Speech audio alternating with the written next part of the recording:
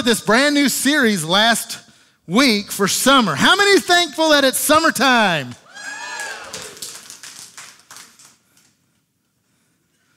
I know it's a busy time of the year. Vacations, ball games. Anybody started ball games? T-ball, soccer, just like all the different games, practices, everything that you got to do.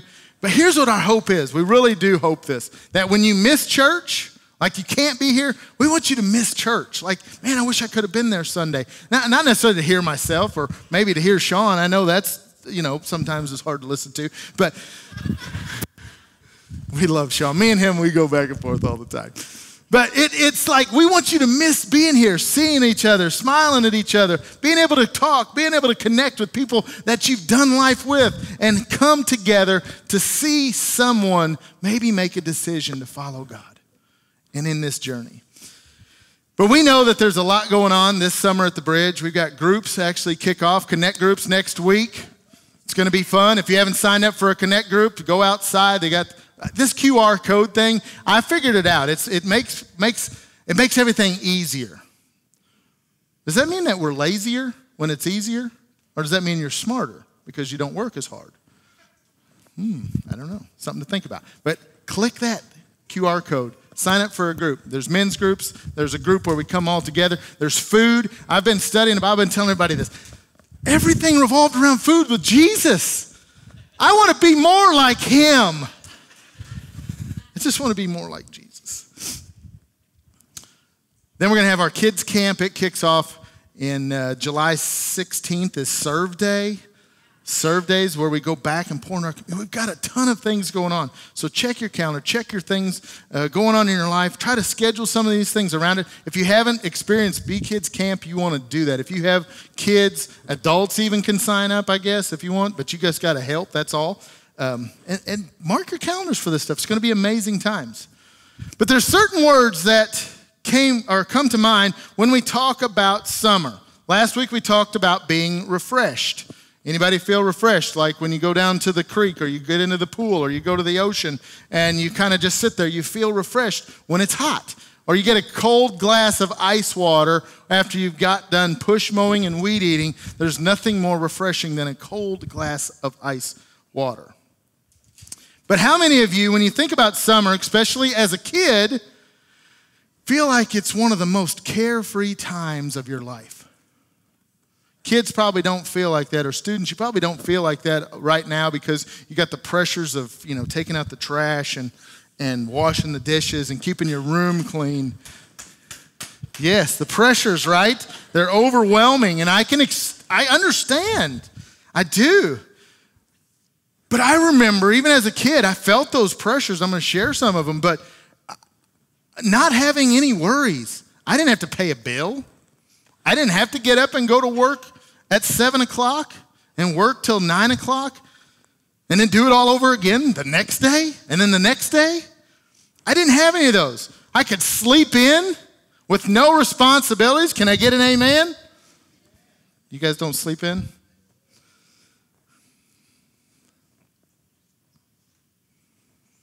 Unless, that's the only time I didn't get to sleep in. When I went to Minnesota for the summers, my grandpa had a horse farm up there. My dad's dad and mom, they had a horse farm up there. They raised Arabian horses. And I loved going to Minnesota because it was the experience of, it was a different scenery. I didn't have to worry about anything. We would go to the river. We would do all these different things. But when Grandpa was around, he expected us to do the chores before we went and had fun. Loading, unloading hay, feeding and watering the horses. They had to eat every day. I just don't understand why. It's like once a week should be enough, right? Clean the horse stalls. That's fun. If you've never experienced that, let me know. I'll hook you up. All these chores that you had to do, the responsibilities that I had. But here was the offset that would made it fun, made me want to do it every year. I wasn't a glutton for punishment, but Grandma always had ice pops in the freezer, like the little popsicle Kool-Aid sticks. And you could go in any time and eat as many as you want. Grandma didn't care. Now, Grandpa would go around behind us picking up the popsicle wrappers and chewing us out because we'd left them all over the yard. But you could go in and eat popsicles. You had your cousins around because all the cousins came up and we hung out, we played, we fished, we went to the river. We lived right on the river. You could float the river. You could go down, play in the water. We went to amusement parks, water parks. We played football. We played softball in a horse arena. Sounds like a lot. I mean, we had a blast as a kid. I didn't have to worry about anything. I didn't know where the food was coming from, who paid the light bill. Didn't really care. It was on. The toilet's flushed. The shower was hot. It was perfect. Carefree. No worries, no concerns. But what happened to that? I got married. I'm kidding. It happened before I got married. But as I look back, what happened to that carefree life where I didn't have any worries, no responsibilities? And now I look at it and I'm like, why can't I live a carefree life today? Because I have bills. I have kids. I have obligations. I got stresses. How am I going to get enough money to pay all the bills? I got worries. Are my kids going to be okay? Are they going to survive this culture, this time frame? I got to keep up with everyone's life on social media and make sure I don't miss anything because I have to make sure that they're okay. Trying to fix the world's problems by yelling at the TV when I'm watching the news like it's going to change everything. God doesn't want you to worry. He does not want you to stress out. He wants you to live a carefree life. Why do you think we were called the children of God? The problem is we've taken it all and said, I can handle it. I can do all this. Now, it doesn't mean we don't have responsibilities, but it doesn't mean we have to carry the burden and the weight of everything on this life. God's wanting us to give it to him. So I'm going to give you some keys. The keys to life, are the keys to what it looks like, and a scripture to go with it. The first thing you want to write down is the key to living a carefree life is right thinking, okay? We got to start thinking right. Culture and technology is manipulated and warped our thinking sometimes. And I want to take you back to the Bible, what the Bible says. Look what Paul wrote.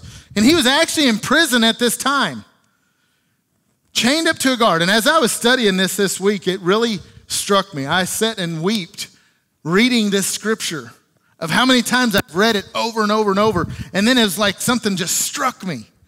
But he was talking in Philippians, in chapter 4, verse 4.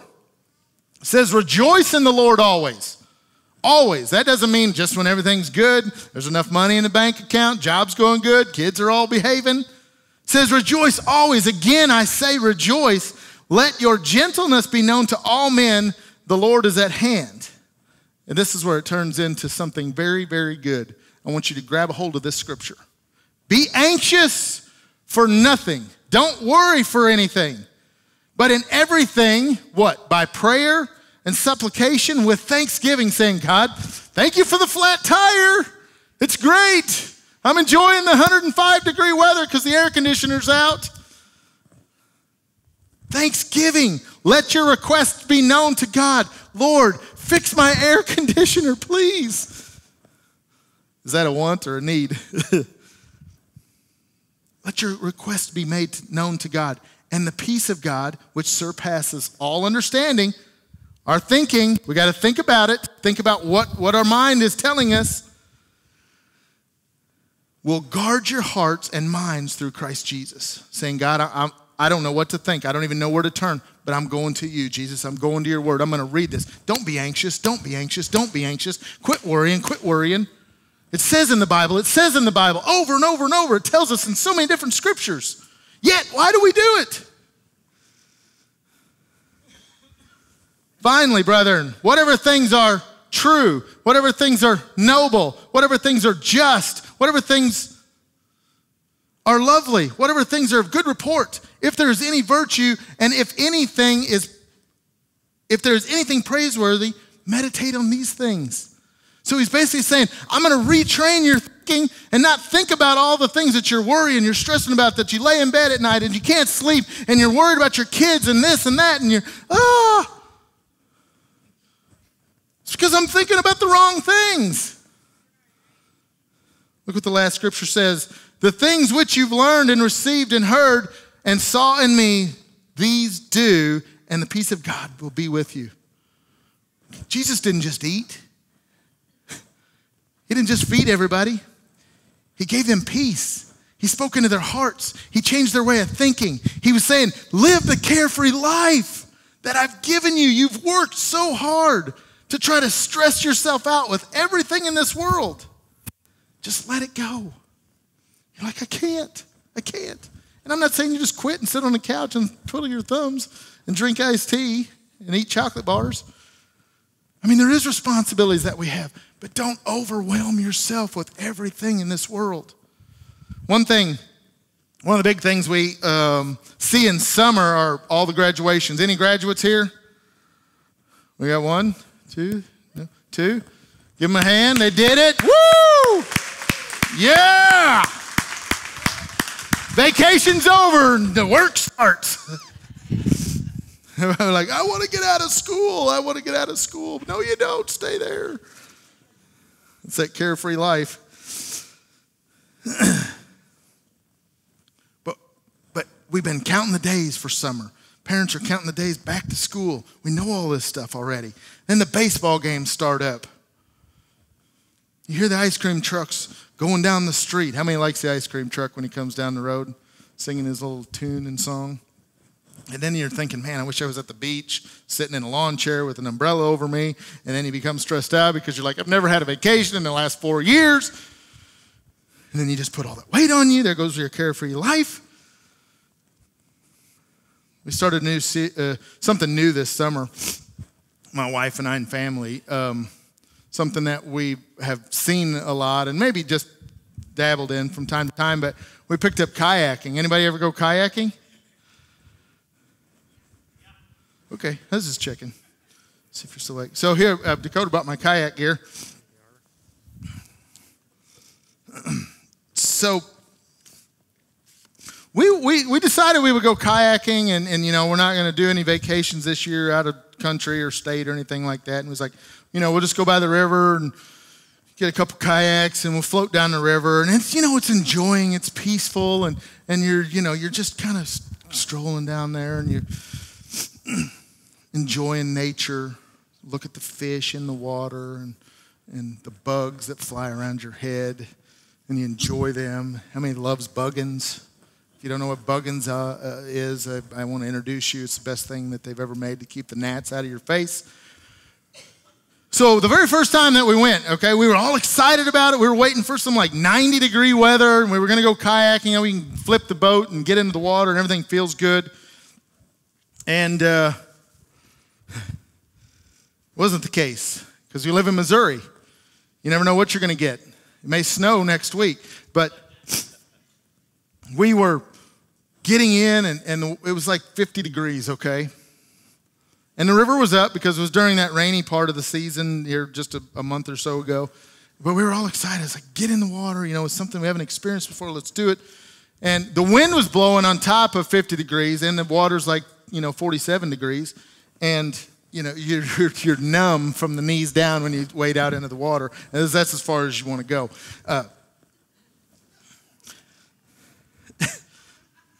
So you wade out in the water, and we started kayaking, and the current was good. Isabel was having a blast. You don't really get wet. I didn't realize that. I thought you could do the kayaking. I thought you'd sit down and you were sitting in the water, but you don't.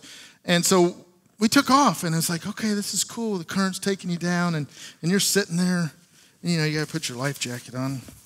It's just the right size. And then you got to roll up your pant legs because you can't be in the water, get your pants wet. Oh, yeah, and you gotta have your hat on because you got to look cool. So we're paddling down the river, back, and then, you sit back in the chair and you relax and you take in the sun, and the sun's beating down, the breeze is blowing, you're thinking, okay, this is awesome. God's creation. I mean, it doesn't get any better than this, right? All of a sudden, the wind's blowing. And we get to past the current and you're in the dead spot, like where the water's barely moving. And all of a sudden I'm sitting there and I notice, we're supposed to be going that way, and here comes Isabel this way. I'm like, did the river change directions or what's going on? So we begin to paddle. Well, the wind started blowing like that 30 miles an hour wind. And we're in the water, and the river's supposed to be going this way. I mean, we're like having to dig to just go up downstream. And if you stop, it blows you up, and then it blows you sideways. And I'm like, this is dumb. I thought this was supposed to be relaxing. I didn't know we were going to actually exercise out here. And I'm down there. I mean, we're digging, and Isabel, she doesn't weigh but 30 pounds, and she's on the little bitty top water thing, and she just flies by me, and me and Laura are like digging down on there and, sweating, breathing hard. But it was kind of crazy because I'm like, this is nuts. Why are we going backwards upstream in this kayak? And it made me think about kind of our life sometimes we end up paddling and we're like cruising down the river of life. And all of a sudden, what happens? We begin to go backwards. And like the wind or something turns us, and we're like, we're supposed to be going this way. And then all of a sudden, I'm having to try to paddle to turn my life around. I'm really struggling, and then I'm sweating, and then I'm out of control. It's like you're paddling against the wind. The current turns us around. Life turns us around. And then what happens to us? Do we just stop? Do we give up and say, well, I guess I'll just go wherever it takes me? I have control. I have the paddle. I have the thing that's going to get me where I need to go. I just got to get pointed back in the right direction. And there may be a season, there may be a time, because between rapids, I had to paddle really hard. But when I got to the rapids, it took me. It took me down. It took me down to the next dead spot, the next area where I had to work a little bit harder to get to the next current, to the next place where it took me on. Paul understood this feeling. That's why he was writing this in the scripture to the people in Philippi. He knew the world and the life would try to get in our heads and try to mess us up and say, you don't even need to pick up the paddle anymore. Just let it take you wherever you want to go. Just let life do whatever it's going to do. He knew that it would be pulling us away from God. If God's in that direction and the wind's blowing us this way, sometimes we got to pick up a paddle and start paddling towards God again. It may be tough from times. It may be hard times. We may have to get a workout. We may actually get a workout and lose some of our love handles. I don't have any. Yeah, right. That's why you wear big shirts. But what are some of the things that come against us? That's hot. What are the lies of the enemy telling us, playing in your mind? You're going on cruise control. You're rolling down the rapids, and all of a sudden you hit that dead area. And the enemy comes in and says, you were abandoned. Your family don't love you. You're on your own. You're out by yourself. Nobody cares about you. Or rejection. You don't feel like you fit in. You don't feel like there's a place where you can be a part. You feel rejected from family, coworkers, friends, maybe even church. The enemy's going to tell you those lies. Or I'm a failure.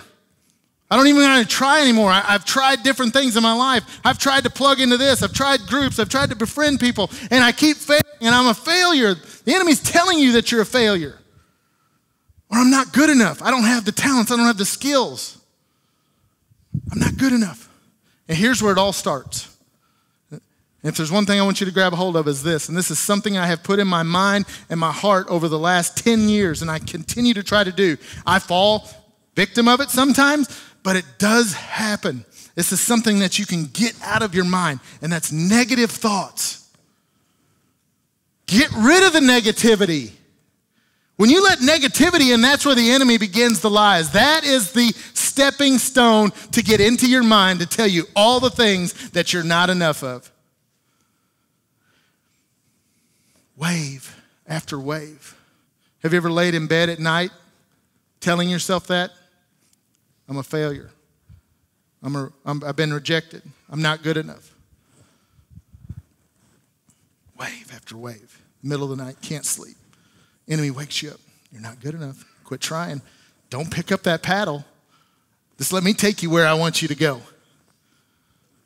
Negativity is like a consuming disease. And I want to encourage you, do not let it infect you. Do not get around you. How many likes, don't raise your hand, because that person may be sitting beside you, I don't know. Who likes negativity? Do you like to be around negative people? No. Well, I'm not going to say that. I may cut my own throat there. I just don't like to be around it because I love to be positive. Yeah, oh well, I had a flat tire. Guess what? I can get a new one. Oh well, the engine went out. Okay, yeah, stinks right now. I'm in the dead area of my life. I'm going to keep paddling through it. I'm going to get it fixed. I'm going to find a way. I'm going to make it work. I don't have money to pay my bills. So what? We'll figure it out. We'll cut some costs somewhere. I'm not going to say, well, I guess we'll just quit. You know, life's just too hard. No. I'm going to turn to God. I'm going to say, God, I know that you got a plan. I know you got a design. I know you're going to see me through, and you're going to walk with me every step of the way. You're in the boat with me. All these lies from the enemy start with a negative thought. Think about it. Negative thoughts. It's like a roller coaster, the snowball effect. But Paul says, set your mind on these things to keep headed in the right direction, to keep from drifting the wrong way. And it's really not that hard. It's simple. Not something deep or difficult to understand, but something we can remember and won't weigh us down. I'm going to give you some of these keys, some of these things. I'm going to give you 5 things real quick, and then we're going to go eat, barbecue, and lay on the creek or the beach or wherever you're going from here and have a good time. But I'm going to give you just a few things to think about this summer, the keys to living a carefree life. Paul said in this passage, I'm going to break this passage down and talk about the 5 different things. The first one is, what is true? What is true? If you want to write it down, truthful things are found in the Word of God. I love the Bible. I love Google with the Bible because then I don't have to necessarily search all the way through it. I can just Google it, and then I can find the scriptures and then reference them and put them together. Okay? It makes studying so much easier nowadays. But one thing I need is clean water in my body. We need to drink water. So I brought 2 bottles of water here. That's what these are for. And I was going to get one of those like Fiji bottles. I couldn't find it and I couldn't afford it. But like the Fiji bottle of water, you know, it's supposed to be, and it says it's purified and filtered natural spring water out of the mountain, Everest, clear, wherever. Just, you know, put it on stuff. But how many of you, when you get done here today, are going to go over to the mud hole and dip you out a cool glass of water and put some ice in it? Probably not. Probably not. And I thank God every day for good opinions, great thoughts. And I can promise you, someone can sell you a so-called good opinion and make it sound fail-proof. They can tell you, and you can follow along and be like, yeah, we need to do that. That sounds like a really good idea. But did you know that even bottled water, I mean, you look at these 2 bottles, they're almost identical, right? I mean, you can see through them. Looks pretty clean. Looks pretty clean. I mean, there's no labels on there. I just want you to be able to see. But this bottle of water I got out of the toilet. This bottle of water has been unopened. But can you tell the difference? I can because I marked it because I want to make sure I didn't want to drink it.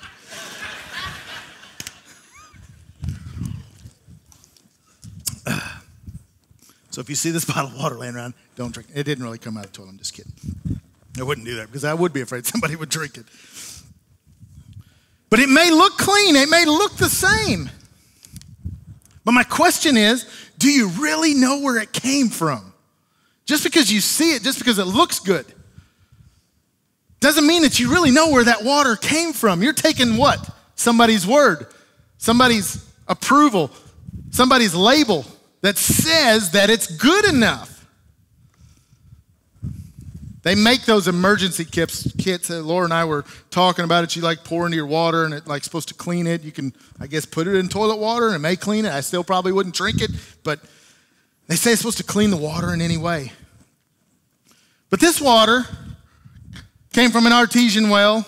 This one came out of the bathroom.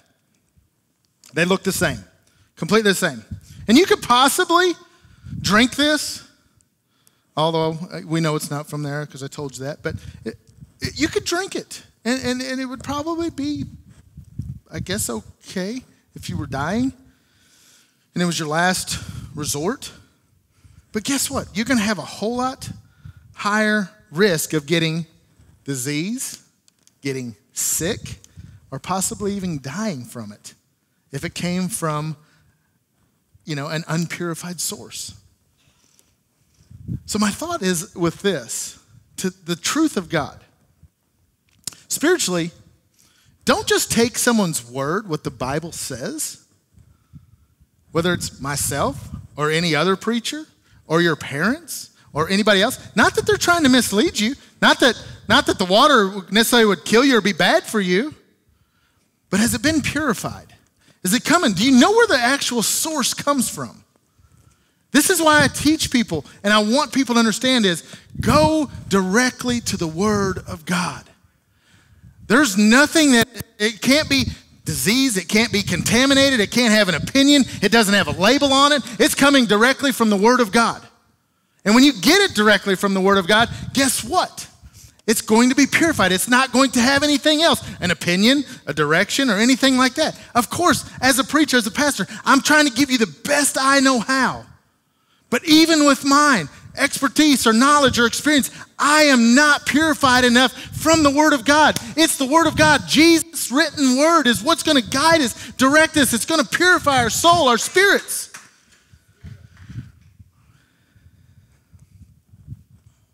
And they may get a different interpretation than you. You may look at this bottle and look at it completely different than I would. It may have different content in it than I would have thought. Doesn't mean that it's necessarily bad or wrong, but you know where the source is. You know where you're getting it from. You know it's 100% true because it comes from the Bible. Truth is only found in the clear, purified Word of God. It's been tested and is good for you. It's intended to help wash out all the toxins in your body to help clean you. When I get water straight out of the well, right out of the source, when it comes from the artesian well, when it comes right out of the Word of God, guess what? It's not full of opinions, man-made stuff, ideology, anything like that. It's directly from the source in the Word of God. It's going to hydrate you for the day spiritually. It's going to hydrate you for the week. It's going to give you what you need to make it through all of life's problems to get you to eternity. The Word of God. That's what's true. It's true. It's true. The second thing is that we think on things that are noble. How do I know if it's noble? Write it down. Noble things inspire worship and awe of God. Reverence, like, wow. Wow. Noble. Sometimes I need some fresh worship in my life. Sometimes I need to step away. I need some fresh air. Anybody ever need some fresh air? You got to step out and okay, I just need to get away. I was kind of feeling that this week leading up to this weekend. I was I'm just overwhelmed, freaked out, everything in my mind. I just need to get out and breathe, refocus, reset, say, okay, God, this is me and you. This is my time. This is where I can sit down and look at that tree and say, wow, God created that. God created that. Just stop, slow down. Noble things. Think on eternal things. To spend my time and energy on things that impact eternity. I'm revisiting my thinking. I want to go back to carefree thinking. We need to stop and get away. Find that quiet place. Get lost in worship to our Maker. Do you ever do that in your car? Maybe turn on worship music and just honor God, worship God? Or maybe you're on a boat or you're in the woods or wherever. Maybe you're reading a book. I don't know. Finding a place to stop and say, God, I thank you so much for this life, this opportunity to know you, where we live, for you saving my soul. Just worship him. The third thing is, I got to go through these a little bit quicker here. Think on things that are just. Just things remind us to do the right thing. First time out this year on the kayak. Again, we talked about cruising. Water was like 50 degrees. I mean, seriously, it was like cold.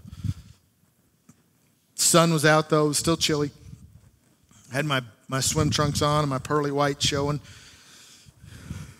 My legs that are. But I was like, I don't need any sunscreen. It's like 50 degrees outside. You don't need any sunscreen. I mean, sun's only when it's like 105. That's when the sun cooks you. My wife's like, you better put some sunscreen on. I'm like, I'm a man. I don't need no sunscreen. I could take it. Yeah, I didn't listen to her. Just cruising down. You put your legs in the water for a minute and put them up there, and they're cold, and that sun beating down. Feels good.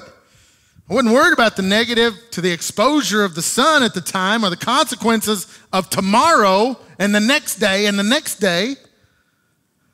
But if I'd have put the sunscreen on, my legs wouldn't have burnt and blistered up, and my wife's going, see, I told you so.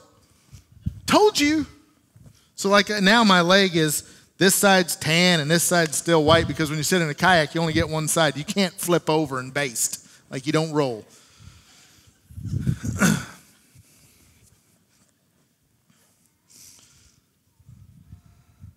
Spiritually, sunscreen. We need to put it on. The exposure to this world. When you turn on the news and you got God's sunscreen on, you got to filter the way that you see it. You don't see it the same way. You don't look at social media the same way. You don't look at your neighbor, your coworker, your family, because you're putting on a screen something that is protecting you. And I'm not allowing those things, that negativity in my life. I'm going to block it. I'm going to keep it away. Because then I don't allow it in. It doesn't affect me for tomorrow, the next day, the next day. We may even have to put some sunglasses on in the middle of summer. And I wear sunglasses like all the time, so this is very normal to me. But like you get the polarized ones. Have you ever seen, you've heard of polarized sunglasses. So when you put them on, you can see into the water. It's so cool. Like when you're floating, you can look down and see the fish swimming through the water. You can see their eyes. I can tell like a smallmouth bass has red eyes. And you can identify it by looking through there. But if you take your glasses off, you got the glare. You can't see it. All you can see is your what? Reflection. You can only see yourself. But if I put on something like sunglasses with lenses so that I can see through, spiritually, when I put them on, I'm blocking off different things, but I'm not seeing it the way that I normally would, because if I have my glasses off, all I see is me. I'm worried about me. Protect me, keep me back, If I put on my glasses with polarized lenses, my spiritual glasses, all I can do is I can see through everything, and it's going to help me take time to look at other people's lives and to actually help them. Because I'm seeing past I'm looking past myself. I'm seeing through. And I see people and where they're hurting and where they need help and the situations that they're going through, and life's overwhelming them. And I don't have to say, well, I can just see surfacely because everything looks good. All I see is myself, and I see what, you standing beside me, behind me. But now I can see through. I can see someone's life and I can help them.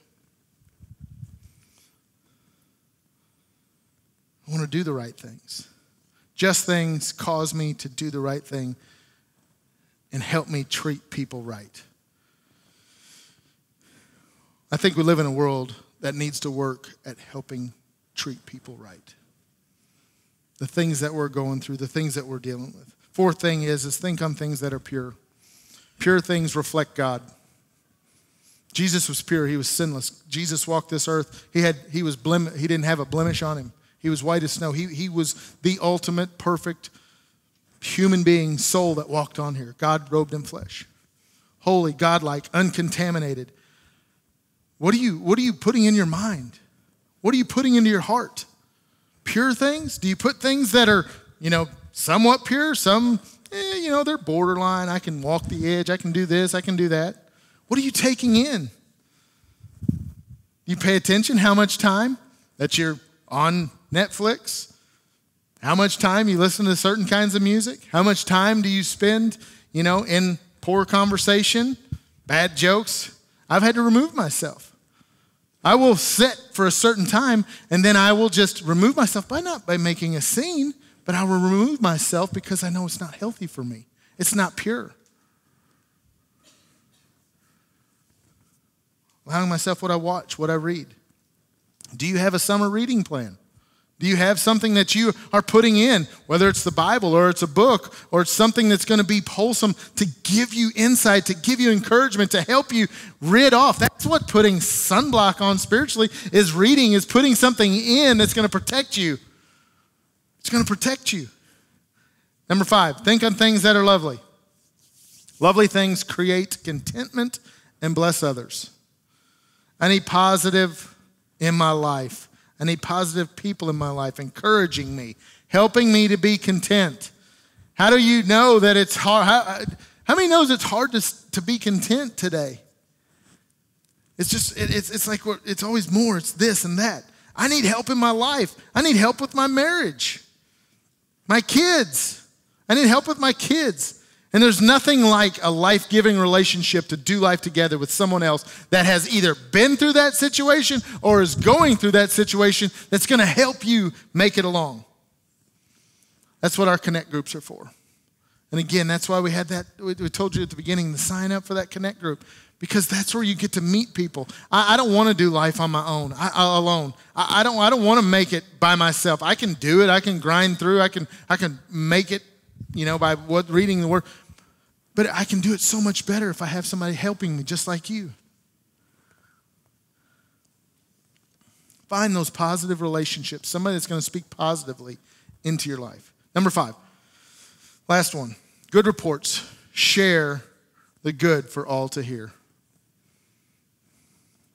God is listening when you text him, when you direct message him, when you call him. He's there. He's not ever going to be going straight to voicemail. He's going to pick up. He's going to hear you. He's listening.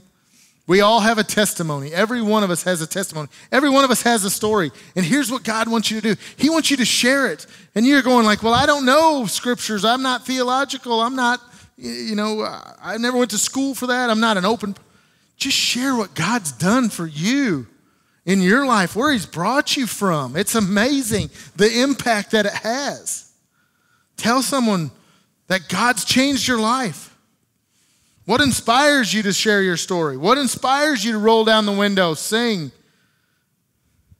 to share the good report? Revelations 12:11 says, and they overcame him by the blood of the Lamb and by the word of their testimony, and they did not love their lives to the death.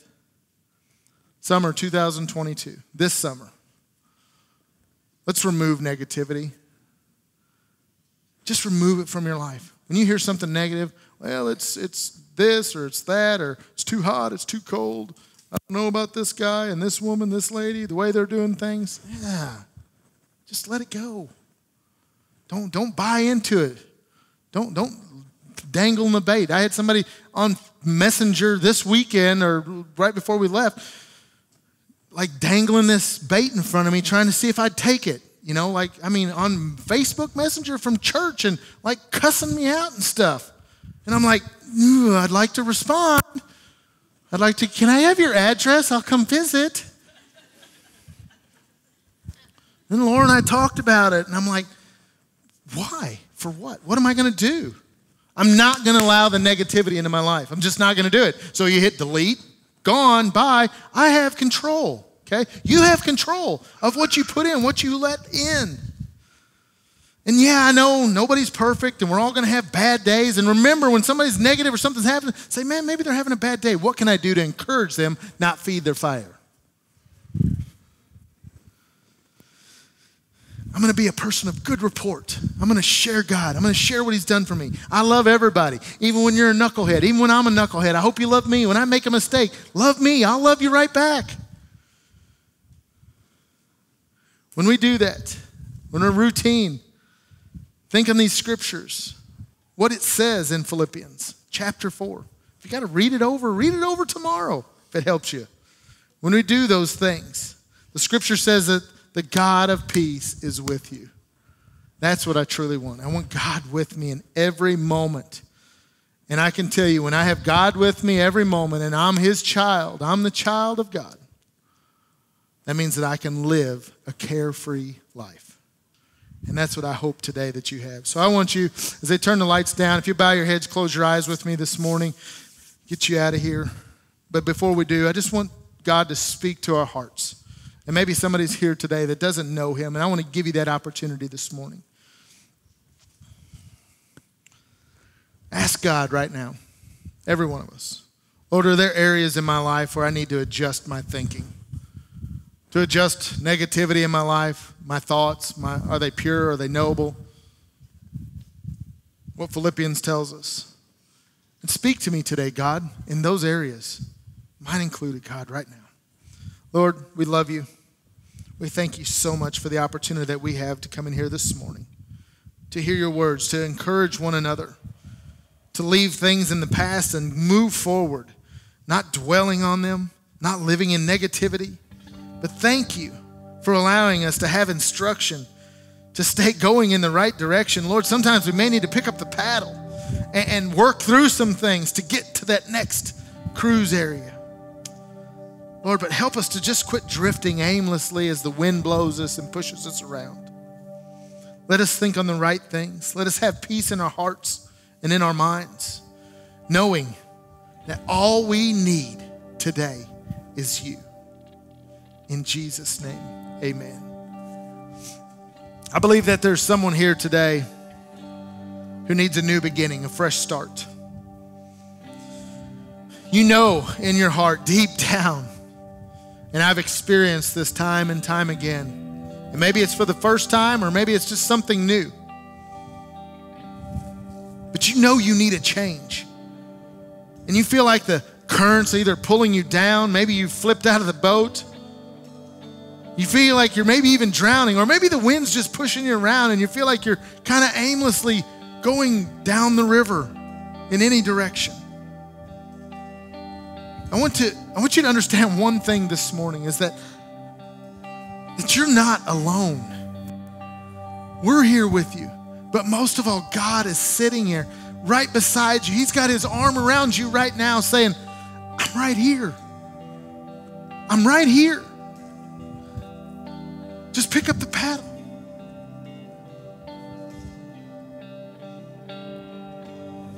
Maybe you're here to say, Rocky, I need Jesus. And if you're ready to make a decision today, to know him for the first time, if you've never had an experience with God, if you've never given your heart to Jesus today, I want to create that opportunity for you this morning. And what I'm going to ask is, I just want you to raise your hand when I count to 3. And it's nothing overwhelming. We're not going to have you come up here. We're not going to come back to you for any reason. But right now, with just a boldness between you and God, if that's you today, and you say, I need Jesus, I am ready for salvation, I'm ready to give him my heart. On the count of 3, would you be bold enough just to raise your hand? 1, 2, 3. Just give him your heart. Thank you. God sees your hand. I can't see you, but he sees you. He knows where you're at.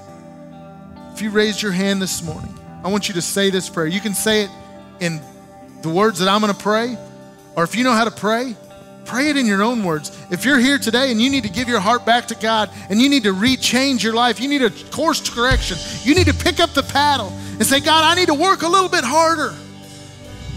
I want you to say this prayer. This is where it can start. This is where it can begin. Say, Dear Jesus, I invite you into my heart, into my life for the first time or again. Please forgive me of my sins, my shortcomings, my weaknesses, my mind. I believe that you died on the cross for my sins to pay the penalty of sin.